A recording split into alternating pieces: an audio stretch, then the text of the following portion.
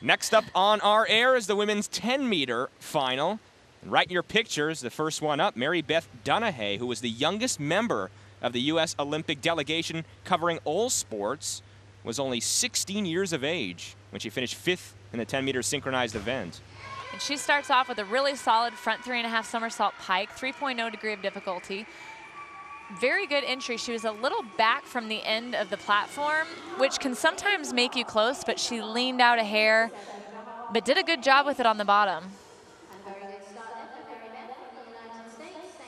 Now, she was a synchro specialist last year with Haley Ishimatsu at the Olympic Games, and this year she's debuting here now with her individual platform appearance, making it into a four-person final. That's pretty good.